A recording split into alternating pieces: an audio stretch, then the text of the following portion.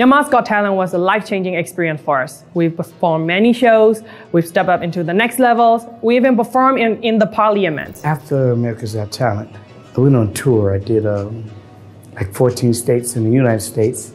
Then I did 14 countries in Europe. I also did a song with an amazing young guy named Martin Garrix. I'm actually performing that song on America's Got Talent Champions. Performing in America was our dream, because performing for an American audience means you're already performing for the entire world. When I got home, didn't even know I was a star. I was a star. Everybody knew who I was. So to be back on America's Got Talent Champions, right?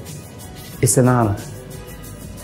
It's an honor to be back. We're very nervous to perform in front of the judges and on the stage, but we're ready to kill it.